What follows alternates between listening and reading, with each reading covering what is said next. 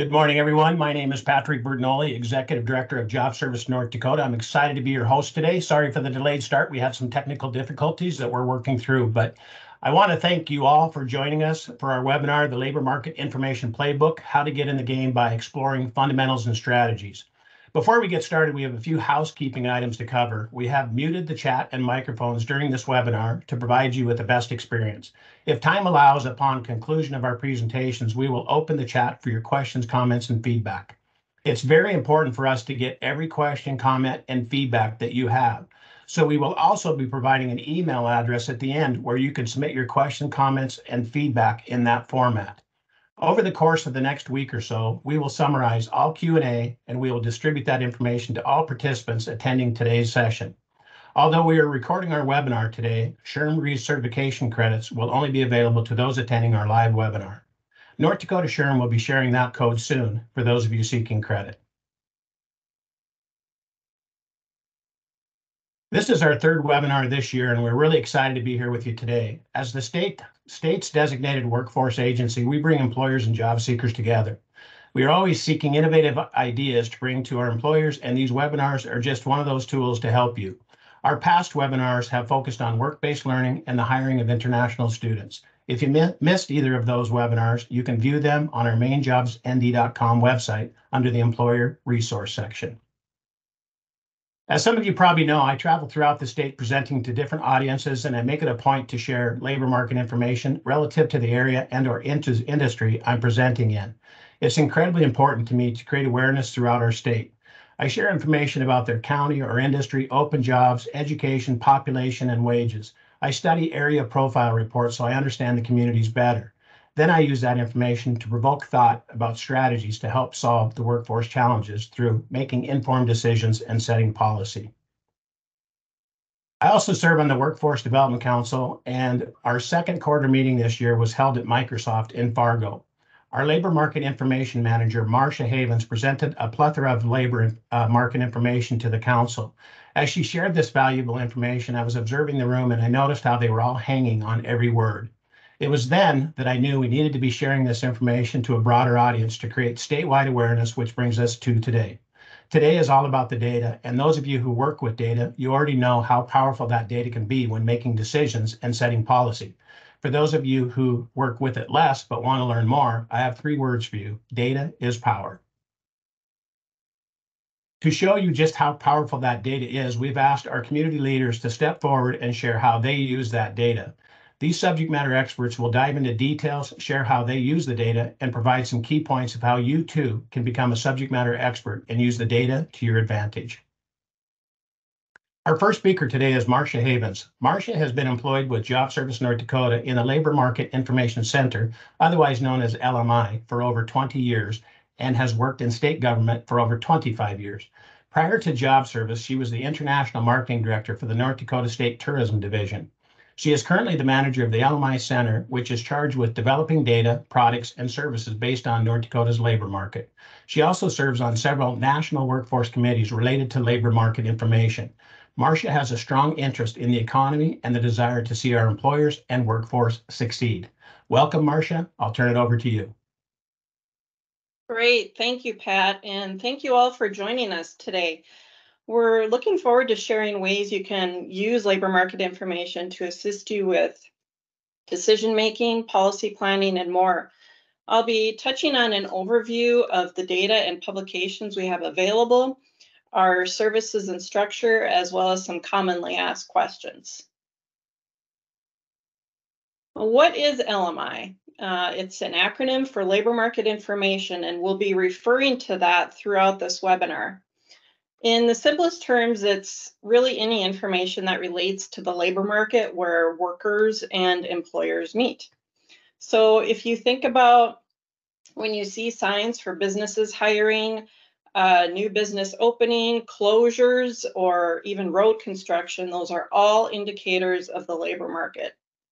And who uses LMI? Users of labor market information include, but are not limited to, job seekers, educators, career counselors, students, employers, economic developers, HR, and other workforce professionals. So really a long list.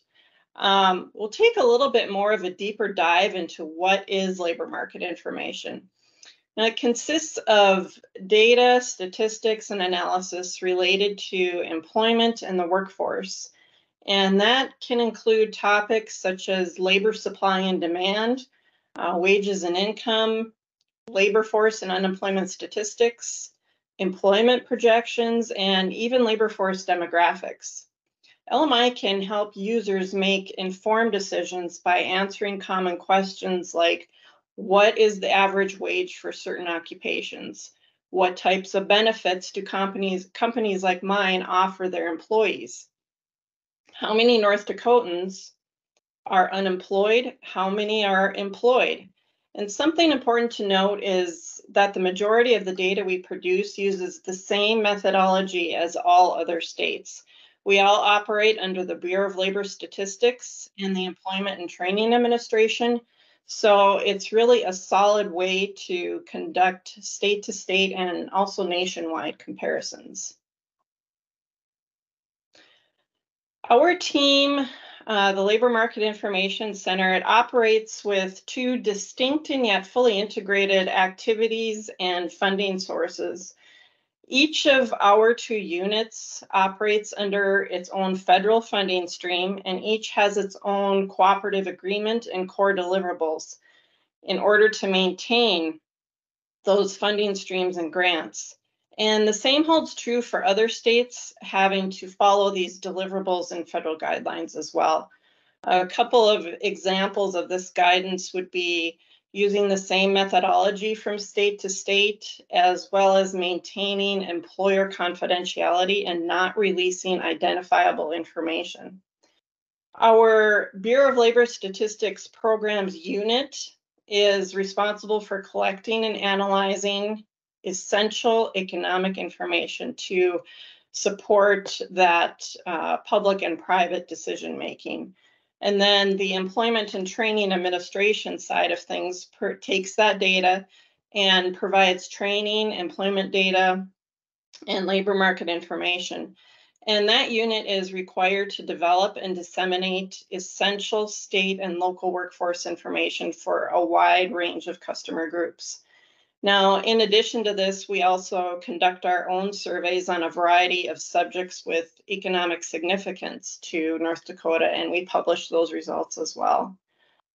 As far as our services go, we provide education and data to our users and assist with topics such as how businesses can tap into labor market information and assist with employee recruitment.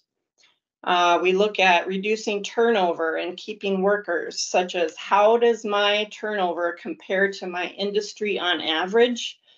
And then we also look at occupational wage data. We can use ONET to create interest and work importance profilers that can help determine if potential employees are a good fit. We work with employers on setting compensation levels. Businesses or economic developers on relocating to or expanding in a new area. And then there's general labor economic awareness, such as what are the trends overall. So again, it's required that we follow federal guidelines. And so with everything we do, there is the standardized terminology and methodology involved. And the compilation of our data is governed by state and federal regulations. So all these things are really distinguishing features about the data obtained through the LMI Center here at Job Service North Dakota. All of our products are available online on our website, which is ndlmi.com. And we do conduct training sessions for a wide variety of audiences. Now, beyond our partnership with the Bureau of Labor Statistics, we also have secondary data sources such as the U.S. Census Bureau and the Bureau of Economic Analysis, which are used to supplement our cooperative program data. We are well versed in those programs as well and include data in that particular data in our products and use it to fulfill requests that we receive. The variety of data we use is compiled to create products that are beneficial to all users. These topics include anything from industry and occupational projections to benefits to wages by occupation. Labor market information can be used really in a wide variety of situations, from career starts and changes to business startups to economic events in local areas. Now, if you've been to our website, ndlmi.com, you'll recognize these graphics. You'll find a variety of formats within each of these graphics or topics. We provide a publication in PDF format. Most have a downloadable data set, and some have dashboards associated with them. We're always looking for ways to expand, create, and make this information user-friendly. And as far as ways our users can use this data, groups like job seekers, educators, and students can assess job skills, set goals, and research training providers. They can forecast curriculum, research possible career choices, and research regional labor market information such as wages. And if we look at employers, economic developers, HR, and other workforce professionals, they can research labor market information on wages and economic data, assess current trends that are in North Dakota's job market, review the economic climate for any industry, and analyze labor market in areas of North Dakota where they may want to locate a business. I'm going to spend a little time on making informed decisions in education and employment using LMI on the next few slides. You'll see a few graphics of the products to also hopefully help provoke some thought. This should provide you with just a few ideas on how LMI can help you. Our online job openings report can answer questions such as what occupations are growing or declining. That's on the top half of your screen. And this data can give employers and policymakers a current summary of labor demand by occupation, by industry, and also by geographic area. It also provides a type of education typically required for openings along with wages, and then there's more data beyond that yet. And the occupational demand rankings, which is at the bottom half of your screen, that they reveal the greatest opportunities in specific occupations and are determined by a demand score. Those rankings are updated 4 times a year to coincide with releases of newer input data. The education profile summarizes broad trends in K-12 and post-secondary education, including enrollment counts, graduates and graduation rates, and also post-secondary program completions by field of degree. And also included are data on the median annual earnings and employment status of North Dakota's population ages 25 and higher by educational attainment and field of degree. And then the Careers in North Dakota publication on the right side of the screen there is the graphic. That can assist with questions related to specific occupations and what core tasks, skills, and typical education requirements are for specific occupations. And then additionally, we've tagged those occupations that are high demand, high wage, and belong to one of 5 skill clusters. Our long-term employment projections data, that's on the top half of your screen, that can help with career planning and assessing future staffing and training needs, given the employment projections and other trends. In addition to long-term employment projections, which is a 10-year forecast, we also have 2-year short-term projections. And that is one piece that is often used to help forecast curriculum. We also have an education piece to our long-term projections, which projects education and training needs. Now, the benefits guide on the bottom half can help employers and job seekers determine competitive benefits given a company's size, industry, or even geographic region. So on the business side, it can answer questions such as how do benefits compare by industry and areas within the state? And benefits really have become increasingly important, a component of an employee's total compensation package. And employers are using benefits as a tool to improve retention and recruitment and to determine competitiveness across industries. Now for this slide, I included screenshots of a couple of our dashboards rather than what is in the publication. We have several dashboards and are in the process of creating more based on our data sets. They're really a great tool to use to get a snapshot of a certain data set and are very user-friendly.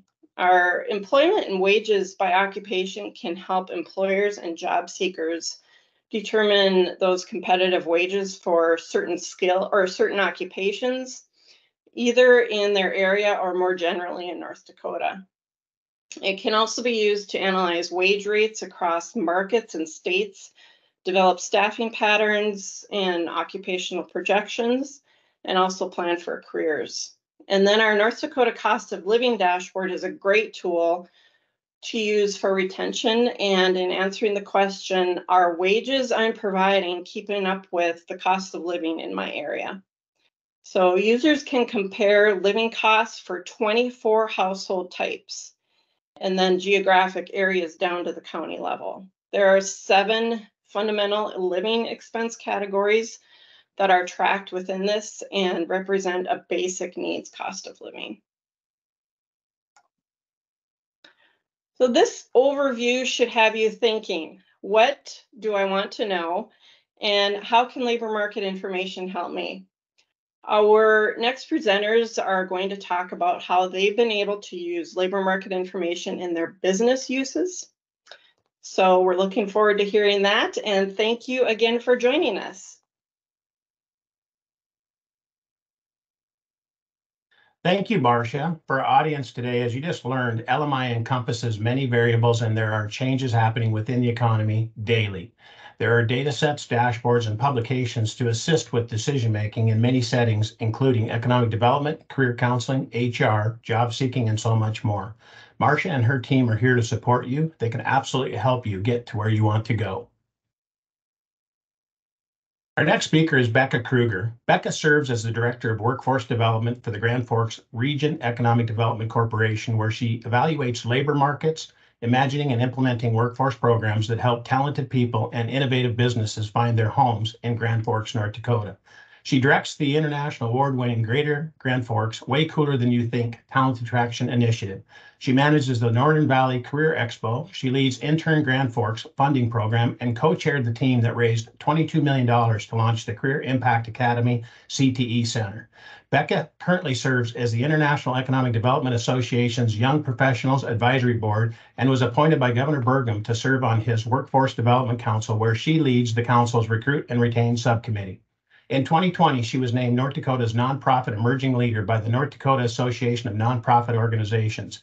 In 2021, she was named one of Prairie Business Magazine's 40 Under 40, and in 2023, she was named one of the top 40 economic developers under 40 by Development Counselors International. Welcome, Becca. I'll turn it over to you.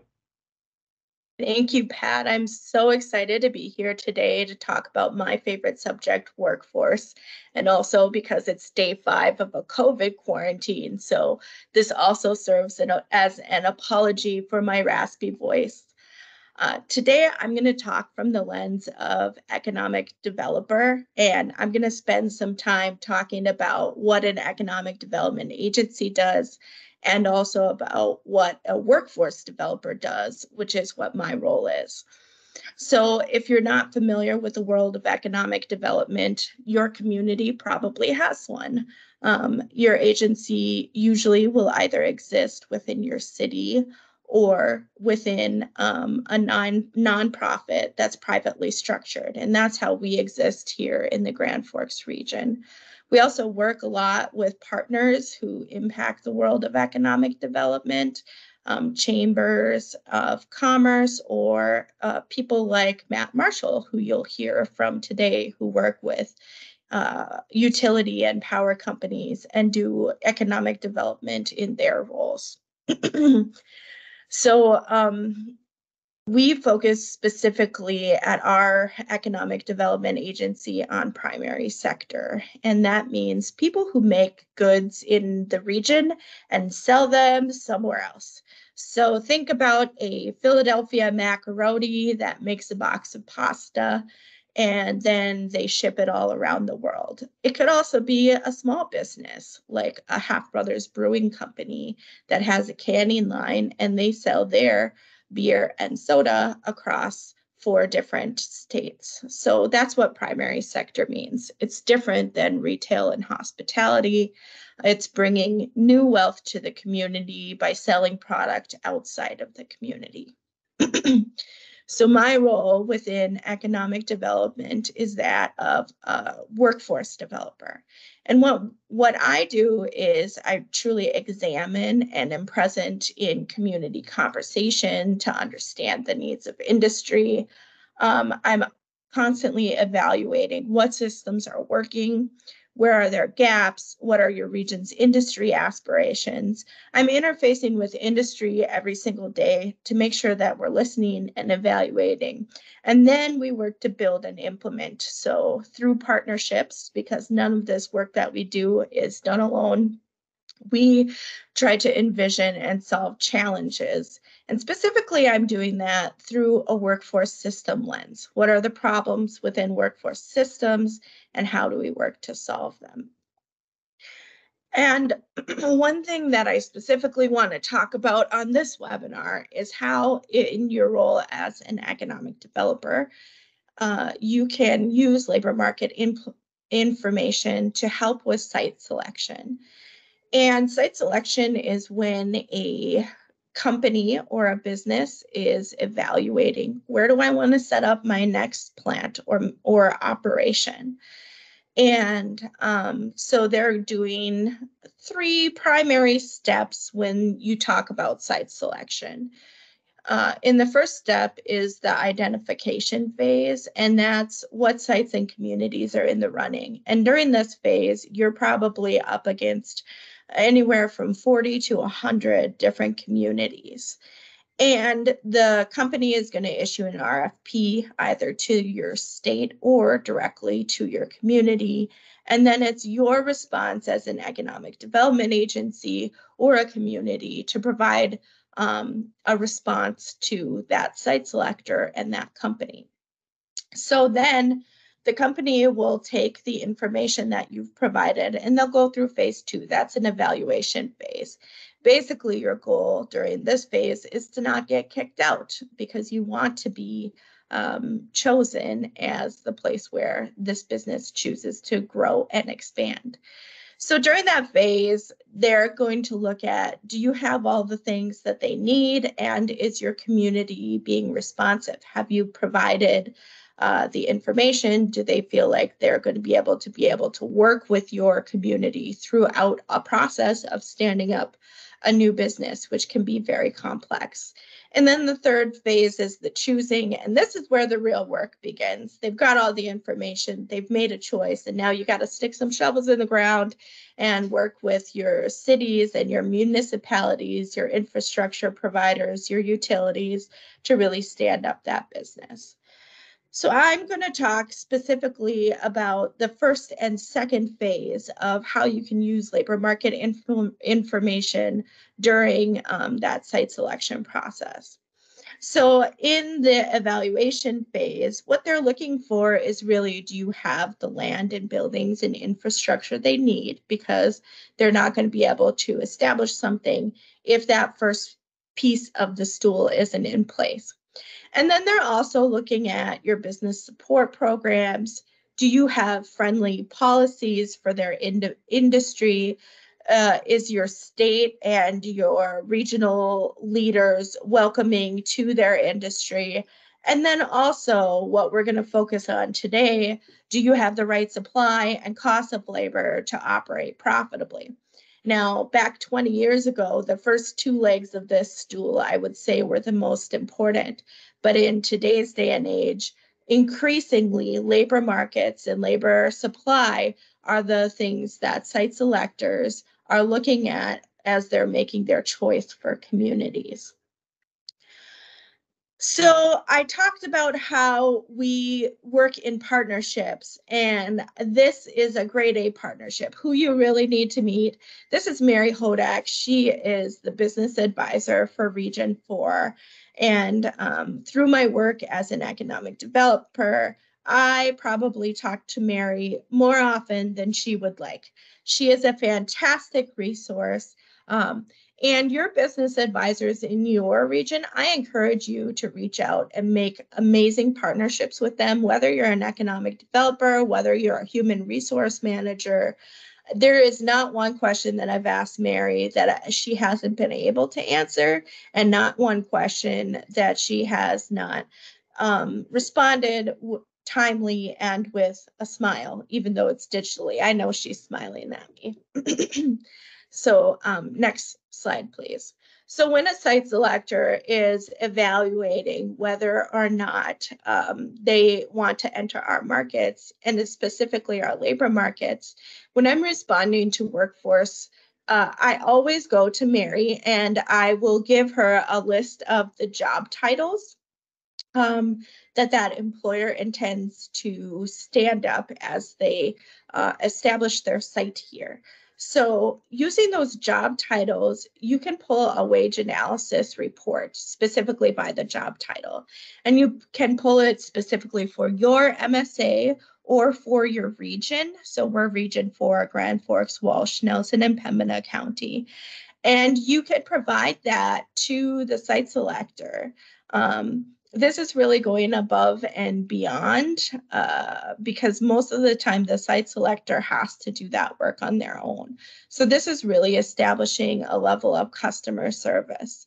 The great thing about these wage analysis reports by job title is those employers can look at averages, and they can look all the way from the 10th percentile up to the 150th percentile of what does your region pay or need to pay in order to be competitive. So we've had some employers who want to come in on the lower end and provide that level of cost savings for their company. And then we want to have employers who want to establish and pay on the top end over the 100th percentile so that they can become an employer of choice. So these reports have been really beneficial. This one on the screen is specifically for registered nurses.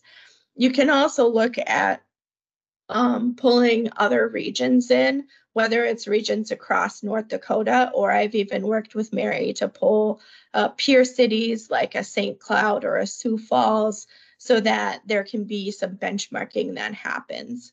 And you can choose whether or not you want to provide that information to the site selector or use it for internal uses, because sometimes it shows your community is really favorable and you're going to be able to pay lower wages and save that company money.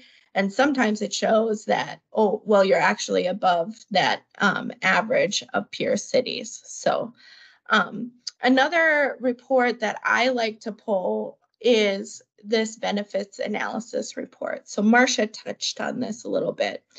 And you can see that you can pull it specifically by industry. So this one is educational services on the right-hand side. And you can see what percentage of companies are offering different types of benefits. So you can see that 74% of people are providing paid leave in educational services. But then when you look at housing relocation assistance, almost no companies are doing that.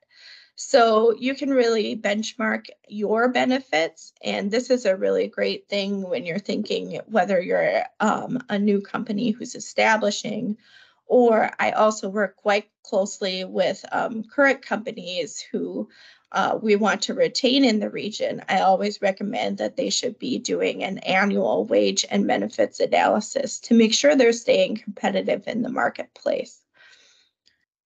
Another thing that you can look at is the labor force participation in unemployment by industry.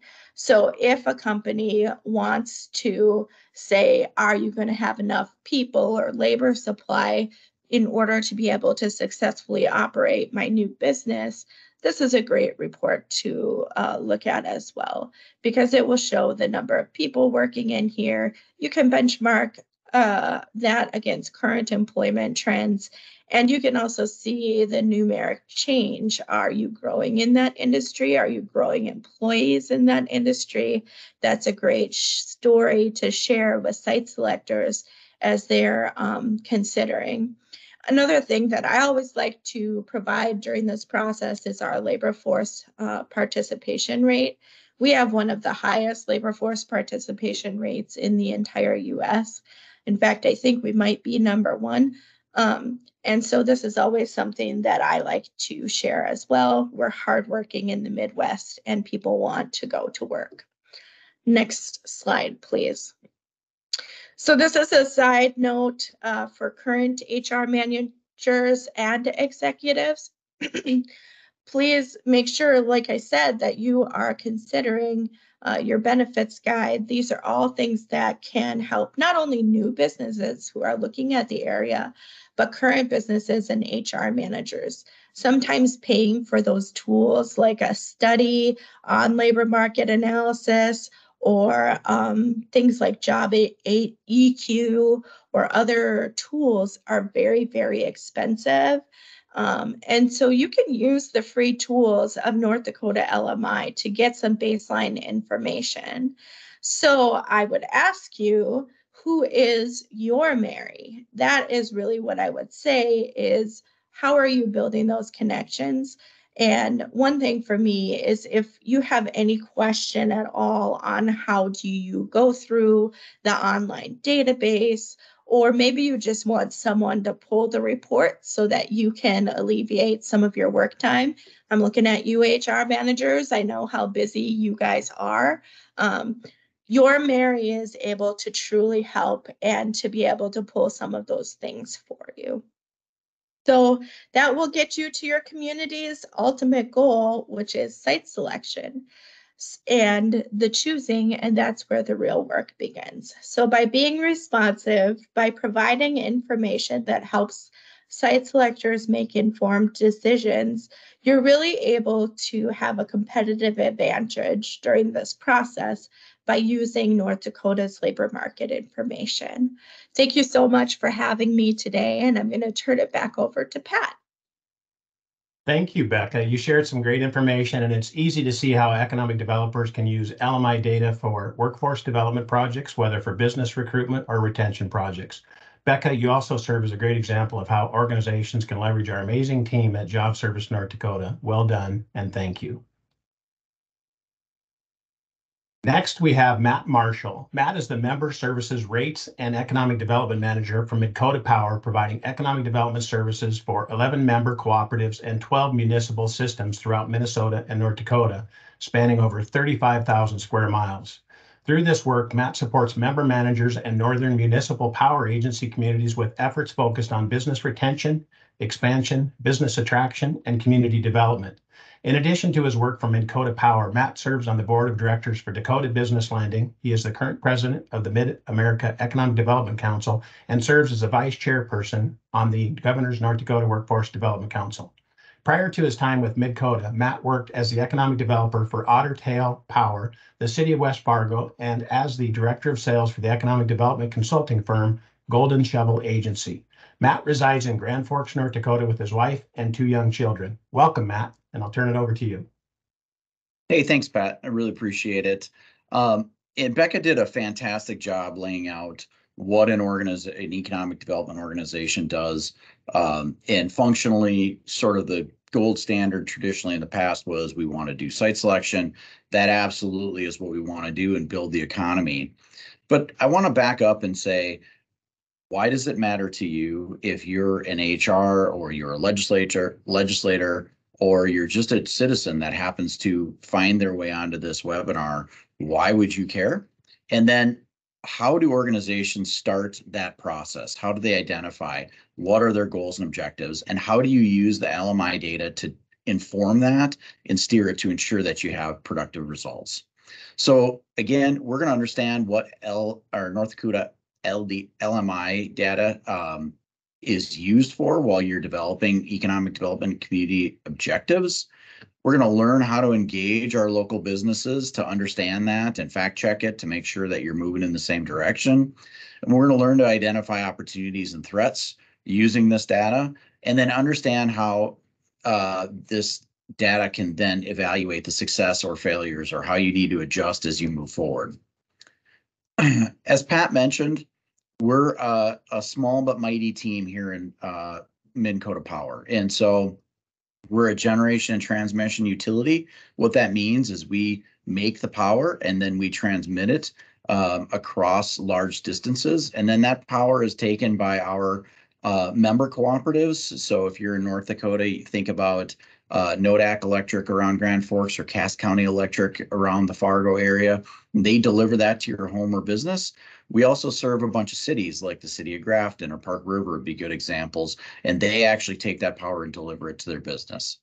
Within our economic development team, it's led by Melissa Beach, who was the economic developer at Castleton most recently, and then myself and Lisa Severson also support those efforts. And what we do is we focus on the comprehensive approach to solving issues that are preventing natural and healthy growth and prosperity. And what that means is we're going to take a look at whatever area we're working in, and we're going to help our communities and our counties identify what are those things that are preventing that growth and prosperity. And that takes on many different forms. So next slide. As I mentioned, we're going to talk about why do you care? What does this mean to you? And most of the time when we go into communities, we really talk a lot about, revenue, quality of life, and what does all that encompass? So if you're an HR director or an HR representative, you might be thinking, well, why do I care about the economic development efforts that Becca had mentioned? Well, it's about workforce recruitment. It's about training. It's about attracting those employees to your employer or your place of business and making that effort easier for you and more cost effective, frankly. If you're a legislator and you have found your way on this webinar, it's how to increase a tax base, build community resiliency through diversity, and talk about how to truly diversify an economy so that you make sure that you have, a broad base of business and opportunities for those residents. And if you're a business owner and you happen to be on here, it's about increasing your customer base, increasing suppliers, increasing services. So we really take a holistic approach and make sure that these efforts are of value to every constituent, no matter where we're working. So how do we do that? So what I've done is we've picked through the LMI data and decided what we use probably most often. And, this is a really robust tool. You can use it for a lot of different things, but generally speaking, high level, when you want to go in and develop a good strategic plan, you're going to focus on the economic data library. That's a great starting place. And so within that data library, you have that button right there. You can look at the American Community Survey. And what that does is that helps you track your demographic trends. They get that right out of the census. They aggregate it for you, so it's super easy to understand. You can look at building permits. That gives you a good representation of, are we growing? Are we shrinking? Have we not had, whether it's housing or commercial building permits in a long time? What does this mean for local investment purposes? You can look at commuting patterns. If you're a business out there and you're wondering like, hey, I'm struggling to get employees in the door, perhaps you can look at where employees are commuting from and say, you know what, I can market in a broader area than I was thinking. Or perhaps you can see that they're not, and what do we need to do to get additional population in those other areas that would commute into a particular business. Who are our largest employers? Local employers. So, that can help guide your strategy. Local employers can really localize, what services are available, where are people working. Location quotients, which I'll cover later, they're my favorite, and they're really insightful in guiding, your effort. The cost of living, we touched on that a little bit, and we'll talk about how we use that, and then population. And we'll talk about how that relates to expenses and how that impacts literally every citizen. Next slide. So what we want to do is we want to give you some examples here. And so what we want to do is understand, how do we use this? So let's take population as an example. And I picked on Grafton, North Dakota, just because it's in our territory, and it's a great example of what can happen and how that relates to everybody. So Grafton, North Dakota, as you can see, has seen a population decline really going back 30 to 40, 50 years. And again, you may be thinking, well, okay, so the population's declined in this particular area, and if I live there, what does that mean for me? Well, our school state funding formulas are tied to per student population. So if you have a school, you're already going to pay for the maintenance of that school or to have it there. Whether you have a fifth grade class full of 8 kids or 17 kids, you still have to pay that teacher. So what happens is, if you have a classroom and that population in that class declines, you still have all of your fixed costs. Yet the infrastructure in that area is built for a carrying capacity that's much higher. Where does that deficit get picked up? Not from the state government, because they're going to follow the student, but locally in the form of property taxes. The same is true for state infrastructure spending. You've got communities out there that are built for a carrying capacity that are much higher. And so if a road goes bad or something, you have fewer people to divide those funds on. And a lot of our state funding programs, like the Prairie Dog Fund, are population based. And so if you're a business or an employer and you're struggling to get people, that is a direct correlation to cost of living and cost of doing business in a particular area. So we like to keep our eye on population for sure. Next slide. Another example of how to engage this effort and how to build out what your needs are to then develop that into a strategy is understanding, who are your largest local employers. So LMI has a great button. Again, we've labeled it here. You just click that button, you go in and you say, okay, who are our largest employers here? Who do we need to be talking to, and what are their issues that they're facing?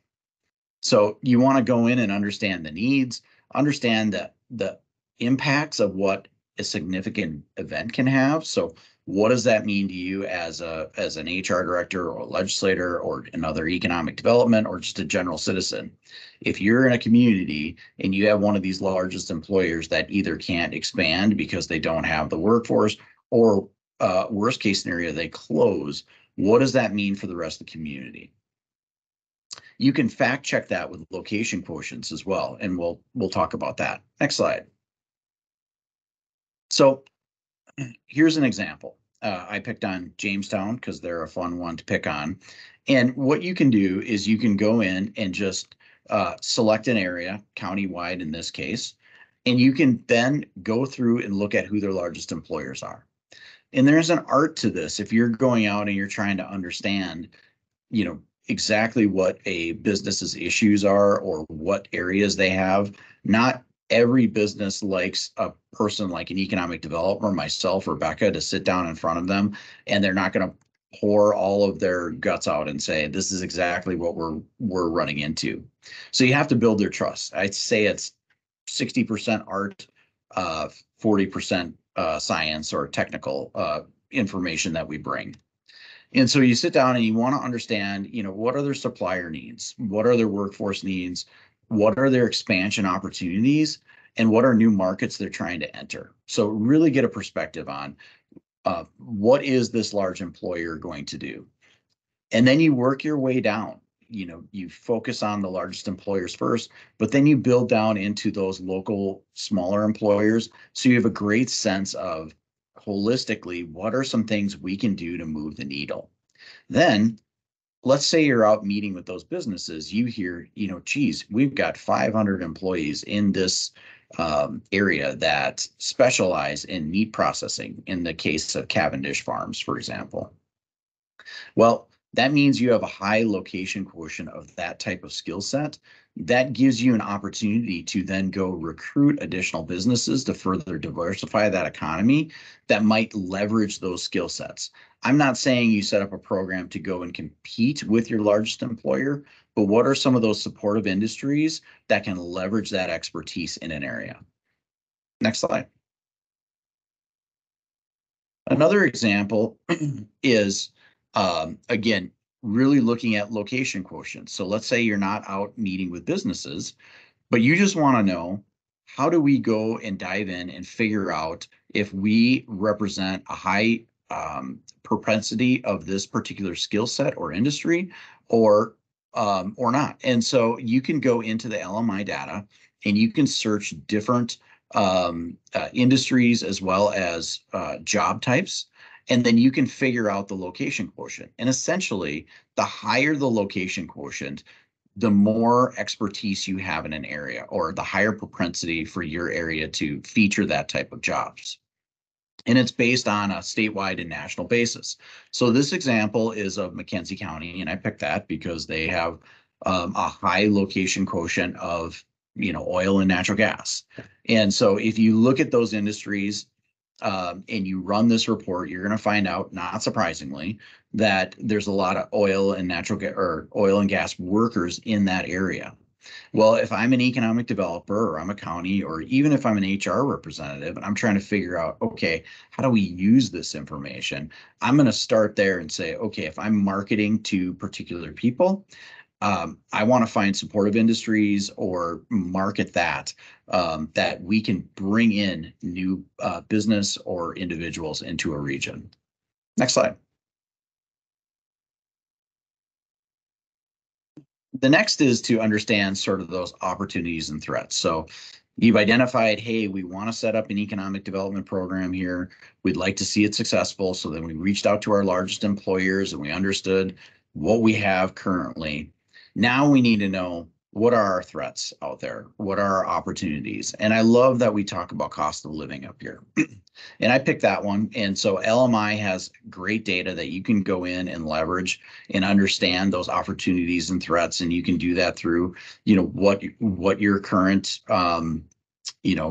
employment looks like for a particular industry. And so let's say you don't have a lot of people in that industry, that could be a threat, or it could be an opportunity, depends on how your organization views that.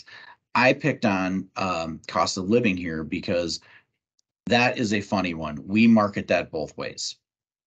And what I mean by market that is, when I'm out traveling across the country, meeting with businesses, I take some of our areas that we serve on the eastern side and I pull up the cost of living and I say, look, we have a great cost of living. Your employees can move here. They're going to enjoy more of their income, comparatively speaking, to where you are across the United States. But then if the cost of living gets too low, that also can play against you when you're meeting with businesses, because that's generally means there's some other systemic issue that's causing that cost of living to be low. And so what happens is, if you come in and you're like, hey, look, our cost of living is 60% of the national average, I've had businesses look at me and say, well, what does that mean? That doesn't interest us at all. And so you really want to be careful when you're talking about cost of living. We use it a lot.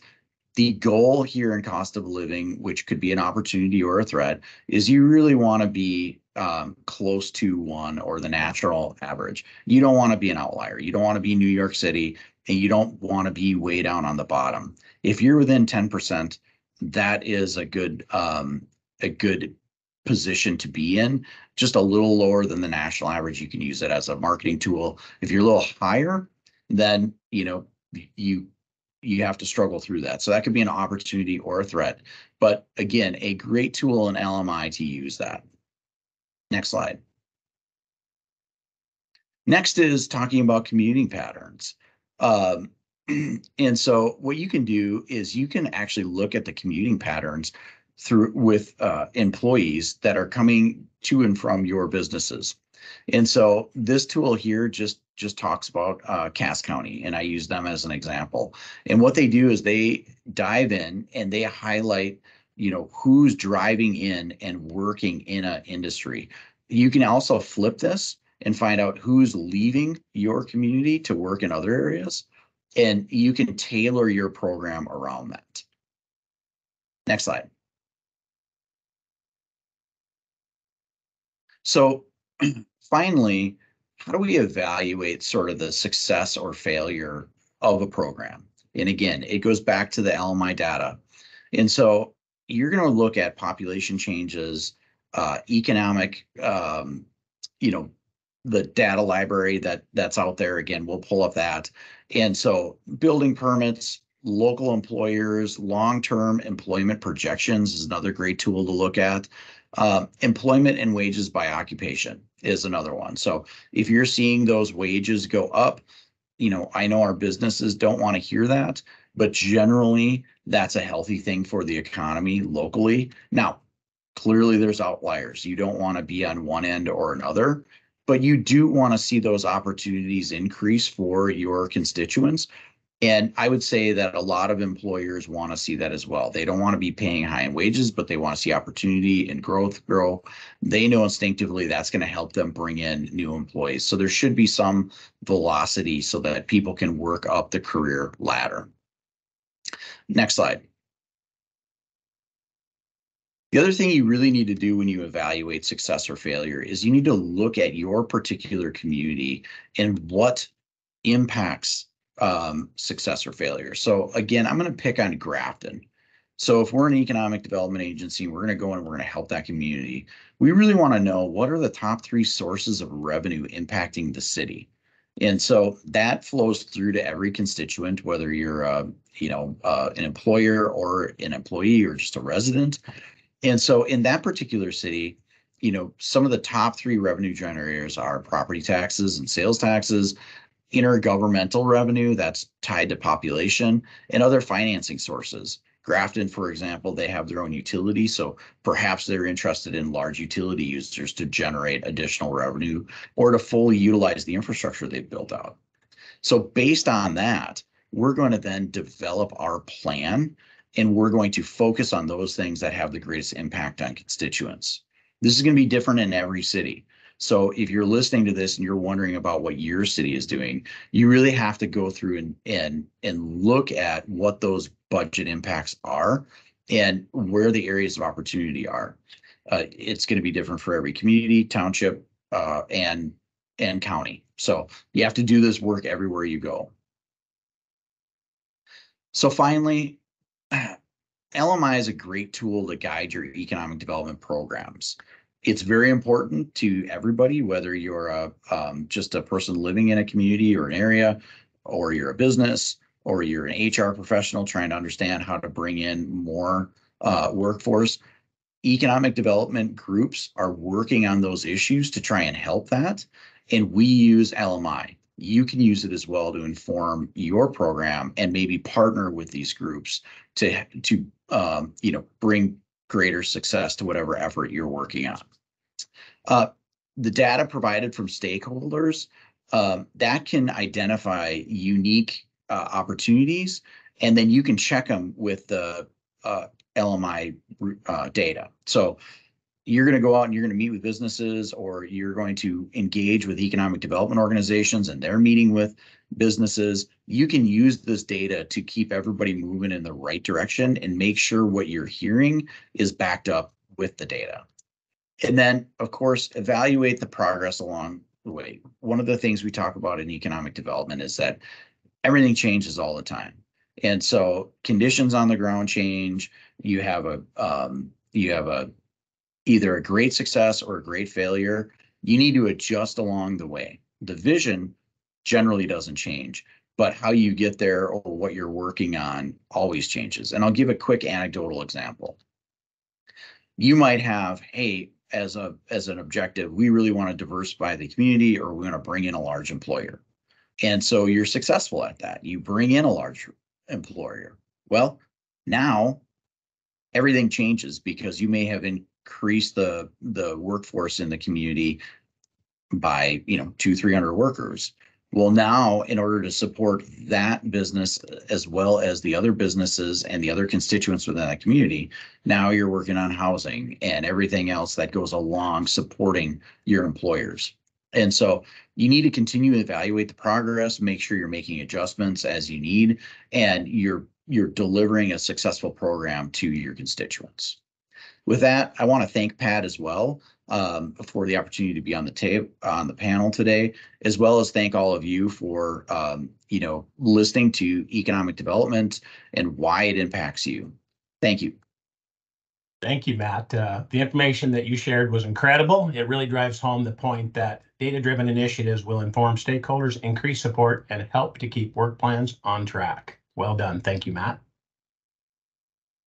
Our next speaker is Matt Gardner. Matt is the 8th executive director to serve the North Dakota League of Cities. He is a member of the board of directors of the North Dakota Insurance Reserve Fund and serves on the advisory council for the Upper Great Plains Transportation Institute. As the state's municipal league director, he represents North Dakota's 355 incorporated cities. Matt lives with his wife and 4 children in Washburn, North Dakota. Matt is going to share some great information to include a case study that will provide insights on some of the earlier points made by Becca and Matt Marshall. Welcome, Matt. The floor is yours. All right. Well, thank you, Pat. And kudos to the previous speakers. I mean, a lot of good information. I mean, sitting here listening, I've picked up a lot as well. And I'm excited today to share just how LMI data can help our communities and our leaders in our communities make some decisions. So let's get started. So as you see on the screen, this is the League of Cities strategic plan, and right in the middle, our vision is empower North Dakota communities. And as Pat said earlier, data is power, and that's true. I mean, for any community or business, the more data and information that you have, is going to help you make informed decisions, and that's good all the way around. And as you start looking at the puzzle pieces of our strategic plan, all of those, the foundation and the base to all that, besides the needs that are in our communities, but also just the information and data that's available. And LMI can seriously help all our communities with that information. Let's just get started here talking about the information we have, and we'll start with, actually, I'm sorry, I got off track a little bit here, but let's go to the next slide, please. So one thing that hits home is as I travel the state and I visit with community leaders is that, the people are important to them. And it usually boils down to workforce.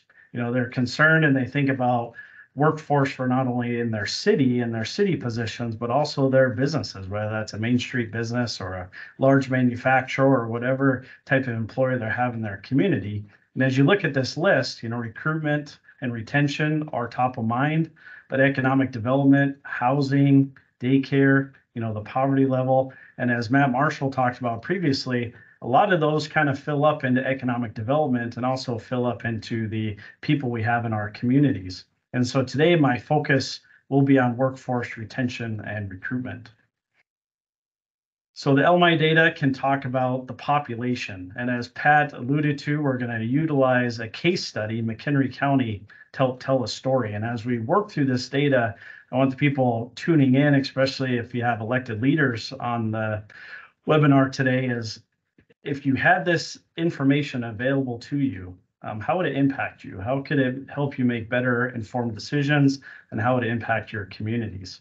And as we look at these tables, the lighter color on the right-hand side, that is the state information, and the blue column is the information for the county, McHenry County. So if we look at the population, how has it changed? So it's really no surprise a rural county like McHenry County is seeing some population loss, but it's not super significant. I mean, we'd like to have our communities growing in North Dakota, but that does tell a story. If you look at how did people get here, and I find this very unique, especially for McHenry County, 70% of them are born in the state, which is probably no surprise. But if you look at the next couple, 28% come from out of the state. and even 1% are born outside the United States. So there's people coming into McHenry County and coming into our state to work here. And if you look at the comparisons, I mean, McHenry County is fairly in line with what the state has there. Now, what's our age population? If you look at under the age of 25, McHenry County is a little light, 25 to 44, same as well. But where they really have some opportunity is that 45 to 64-year-old age group. I mean, they're still working age. They could fill a lot of positions within this county, within the communities. So that information is very helpful. And then you can see the aging out population. So our median age of the population in McHenry County is 42, which seems fairly young. I mean, there's just a lot of individuals, with families likely that are of working age. Now, of those over the age of 25, what is their educational attainment? No high school, there's a little bit there, but high school diploma or equivalent, I mean, that's very high. That beats the state's average. Some college or no degree is high, again, exceeds the state average. Associate's degrees, that's high as well. And then it starts tapering down, but that just shows that there's an educated workforce in McHenry County to fill our jobs. So this is information about the population. Next, we'll talk about economic development. So median household income, Matt Marshall talked about this, but if we look specifically at McHenry County, look at the chart in the lower right-hand corner, you can see that our income that we generate, our median, exceeds the what it would cost to the cost of living, which is good, and that's good for the county. And if you look at in the region, other counties in the region, it exceeds that as well. So McHenry County definitely has a strategic advantage in the region. If you look at the middle graph chart there, what percentage of the population lives below the poverty line? And we're, below the state's average, which is good. And a lot of communities out there, are facing challenges with the poverty line. And if you find yourself with the data shows that you're high, those are all things that you need to look into. In this top chart about childcare, 94% of childcare demands are met, with the state's average at 81%. That's definitely a strategic advantage for McHenry County. I bet there's a lot of areas in the state that love to see that metric. How has housing market changed? There's no additional housing units in McHenry County. So as the workforce grows, or the goal is to grow the county or grow those communities, that's definitely something that's going to have to be tackled. And next, we'll talk about labor force. So unemployment rates, you can look at the unemployment rates. North Dakota is very, is low compared to the rest of the country. And you can see that actually in McHenry County, there's a little bit higher unemployment rate than the state. And you compare that with the labor participation rate, and you can see again, it's a little bit lower. So actually there's some available workforce likely by looking at those two stats. Who makes up the labor force? 75.5% are families with children under the age of 18, and both spouses are in the labor force. So I would say that's very high. 14.5% are families with children under 18, and the husband is in the labor force, but not the wife. So again, as we improve access to childcare, we might see those individuals enter the labor force. Then 8.3% of families, children under the age 18, the wife is in labor force, but the husband is not. So those could be seen as opportunities and maybe challenges. What are the reasons why some of those individuals only have one individual working? How many open jobs are there? It says 31 in McHenry County, a little over 14,000 in the state. I think we all know that our open jobs are underreported in North Dakota, so I imagine McHenry County is no different. And what type of education is needed for these open jobs? When we think of a few slides ago where we had the information on their educational attainment, it's pretty clear of the individuals in McHenry County, they're able to meet the jobs that are available.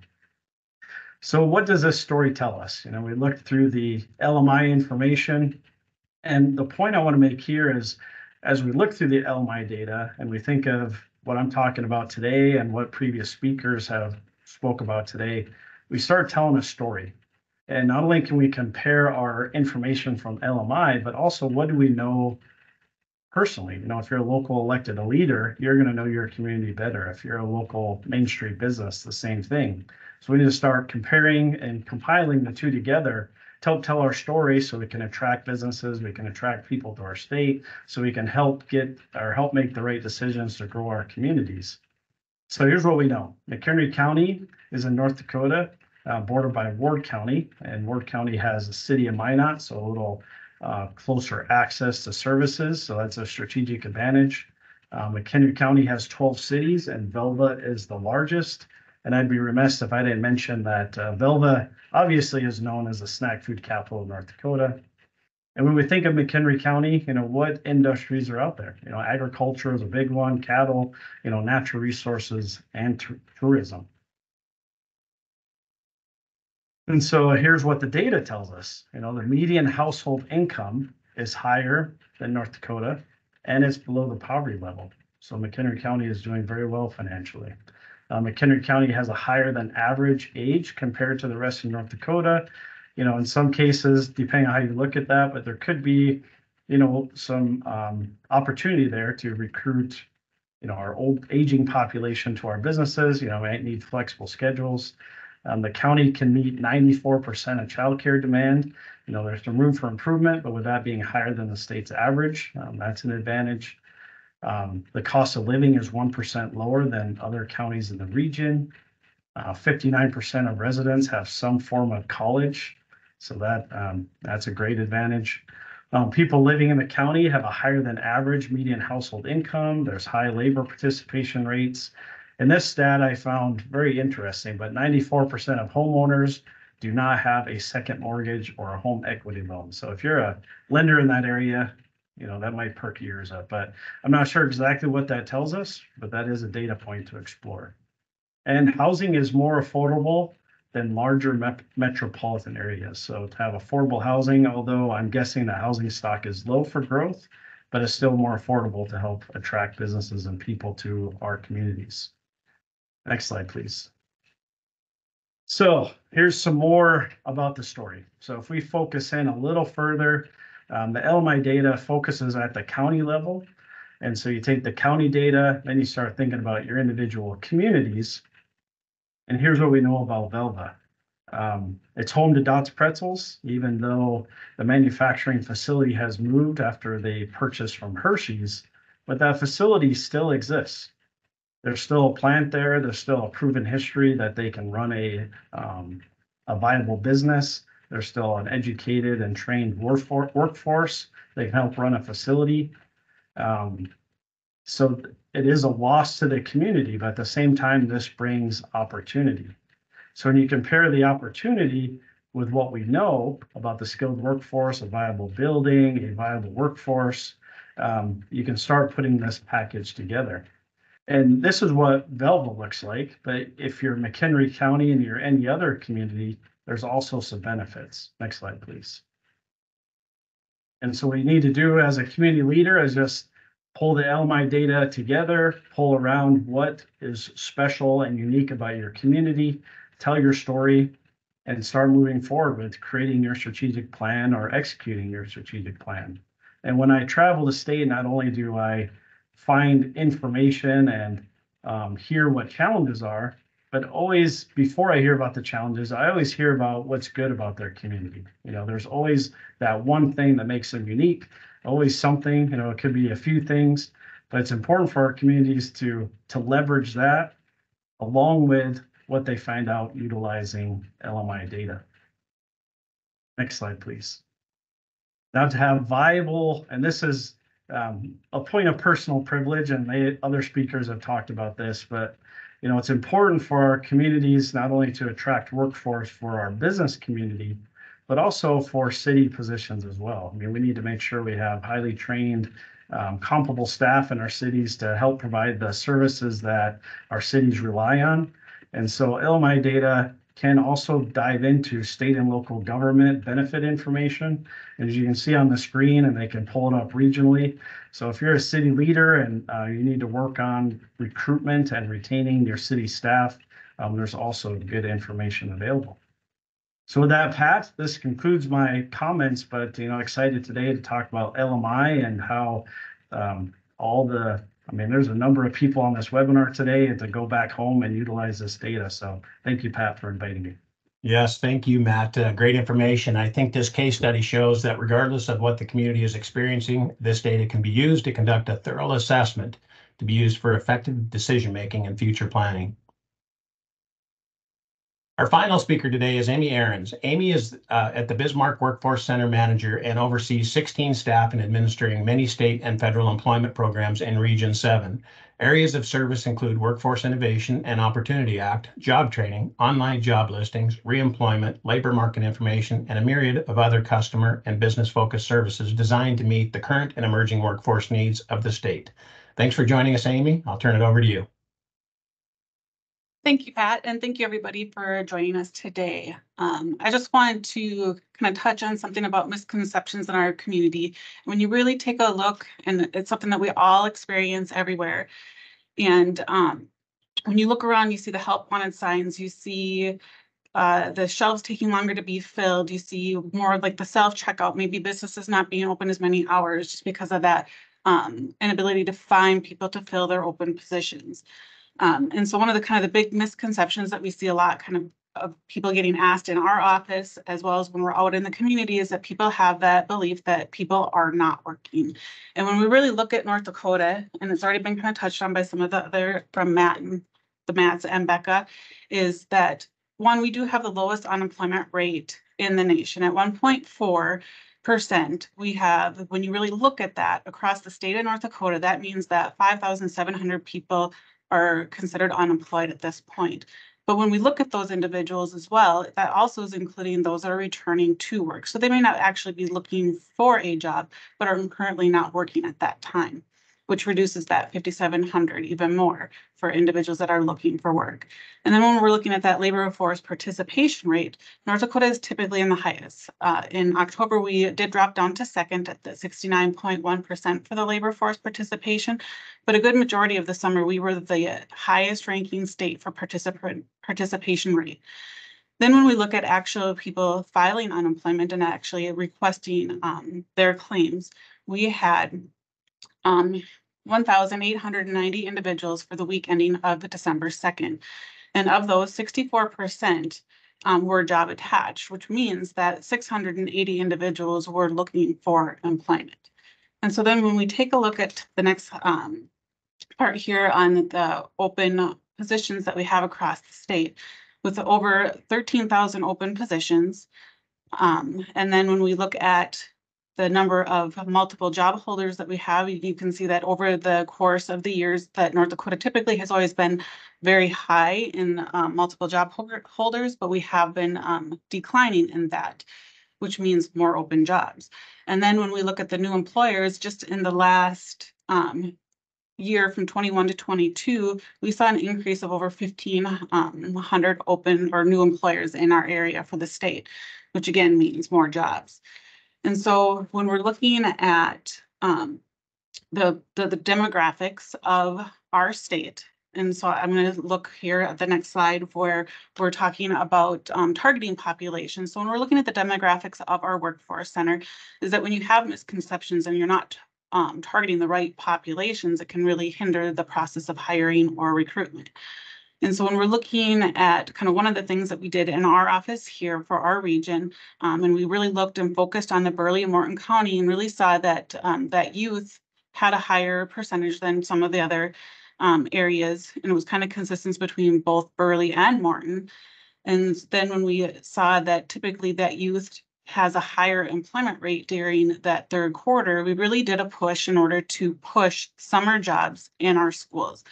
And so with that, we created, working with the schools in the Bismarck and Mandan high schools, to get a QR code in the schools that could push jobs that are hiring that youth population. And so all the students had to do was scan the QR code, and a list of open positions in our area would populate for them. And so then, of course, knowing anecdotally with those students is that they, with working with the schools, maybe we're going to maybe employers that weren't actively hiring. So that would give them that list of those that were actively hiring. And so then when we kind of look with the different employers, is really diving in to make sure that you're being competitive in your market with your hiring and even in retention. And so it is something that we do commonly here, where we will work with employers in order to kind of show what that common market looks like for your industry, which was covered on a lot of the other slides with the presenters. And so when we're looking at kind of what areas our office covers for services, is you can see that we are very spread out across the state. Our yellow stars are going to indicate actual physical offices, and then all the red circles are going to indicate areas that we're going out remote and working basically probably once a month out in those communities. So we have people out in those communities as well. And the big thing is that we have that anecdotal backstory to all that labor market information. And so we see on the ground what's going on in our communities, so we know the best way to help you apply that labor market information in your community. And data can really be a powerful play in your playbook. So I'm really hoping that if you're not already in the game, that you're going to get in the game and find out who your Mary is. And so no matter where you are in the process of using labor market information, we have a great team across the state that can really help you use labor market information to the full potential. And we're really here and ready to let us help you with your playbook. So thank you, Pat. Thank you, Amy. Workforce centers are here to help, and they have a direct line to the Labor Market Information Department if you need any additional reports. We are here to help you and encourage you to work with your Mary. At this time, we're going to open up the chat, so please get your questions and feedback submitted. Obviously, we are at the end of our webinar. I apologize for the delay at the beginning, and we will be respectful of your time, so we will provide responses to any of your questions within the next few weeks. I'd like to thank our speakers and their respective organizations for their time, support, and all the great information they shared today. Well done. And a huge thank you to our behind-the-scenes Job Service North Dakota team, Don Gruel, our project manager, and Emily Redmond, our communications officer. These webinars don't happen without them. Finally, I want to thank our sponsor, ND SHRM. Together, all have been instrumental in bringing an important message to you, our audience, and we couldn't have done this without exceptional collaboration and partnership. A great example of working as one. Again, the chat is open for you to submit your questions, and we have provided an email address as well, JSND_webinar questions@nd.gov. We'd really like to hear from you on how you use the data. Please share. We want to take all of what we've learned and create a toolbox for employers so you can turn data into insights and make informed decisions.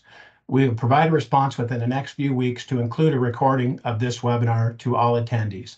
Thank you for attending today, and thank you to the ND SHRM State Council for offering recertification credits. Information on how to add credits will be sent directly from ND SHRM. That concludes our webinar. Thank you again for attending. We appreciate you.